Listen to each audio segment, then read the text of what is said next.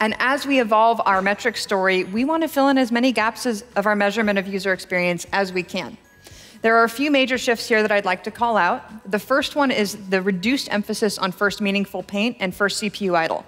We're excited to have metrics available that better capture when a page feels usable, which leads me to the second major callout, which is the new metrics you see added. So largest contentful paint, total blocking time, and cumulative layout shift are all out and available. These new metrics help to fill some of the gaps in our measurement story. For instance, when time to interactive does a good job of identifying when the main thread calms down later in load, total blocking time aims to quantify how strained the main thread is throughout the load.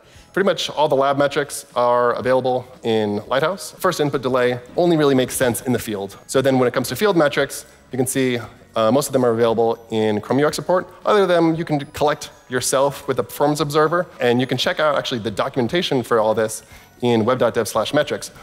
Thank goodness, gone are the days where you're having to toggle and compare between two Lighthouse reports side by side, trying to find the differences, and you're actually able to see the diff view. Now you can see the changes between the two reports in a single view. So we are launching the 0.3 alpha of Lighthouse CI today, and you can check it out in the repo, set it up. But please let us know what you think of it. It is early stages, and we definitely want your feedback. Your users' hardware and their network type can massively impact the experience that they're going to have with your site. Now, there are 3 or 4 key signals we'll be looking at for adaptive loading today. First of all, we've got network for fine-tuning things like data transfer to use less bandwidth.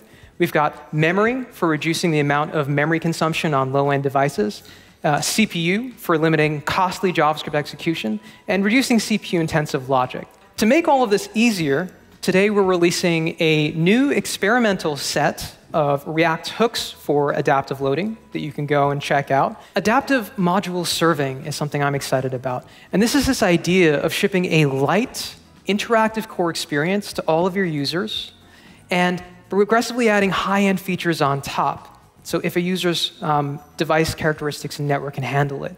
Now, it's this device awareness that takes progressive enhancement to the next step. Well, we have navigator.hardware concurrency, which tells us generally how many CPU cores. And many browsers also give us navigator.device memory, which tells us how much RAM. So maybe on desktop, there's a way we can use these two fields and figure out some generalized buckets that we can apply consistently across different devices and different metrics. Once we have this kind of core, core metrics, and we're able to break it up and have a consistent way and understanding of what different types of hardware are, we can actually consider this in our core frameworks.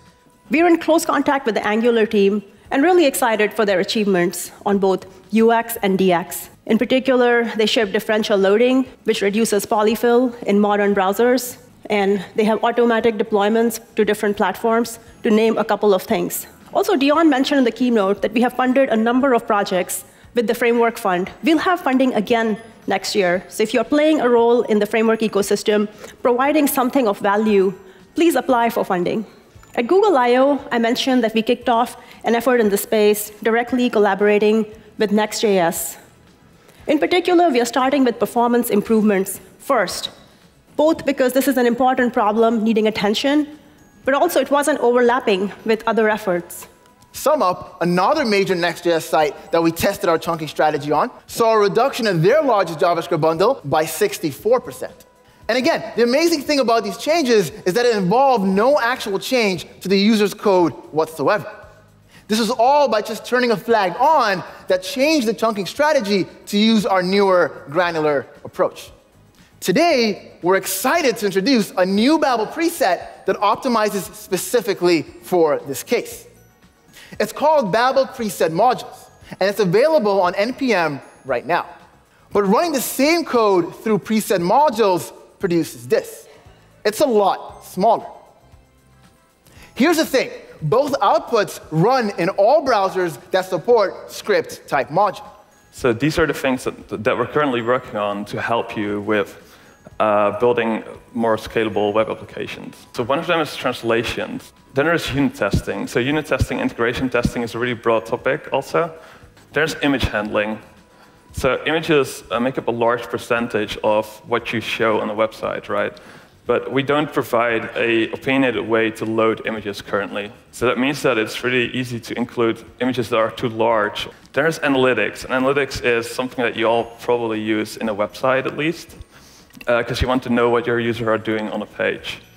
However, to correctly implement and relay analytics in single-page applications is really hard. There's error reporting. You probably all have written bugs before, and it's really hard to catch bugs in production in websites, because it runs on a browser that is not your own browser, and because of that, you can't see what users are doing. So error reporting is very important in that way. So relaying errors that happen is going to be easier very soon, too.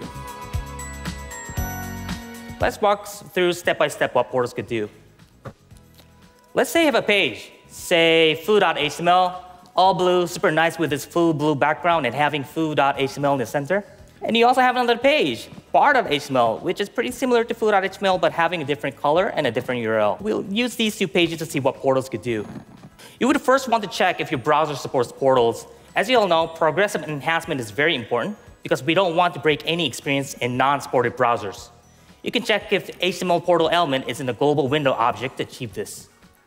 Next, let's create a portal element by document.createElement, setting the source attribute as bar.html, and adding some styles of your own. And lastly, adding the element to the document, and boom, you'll see bar.html embedded in a page.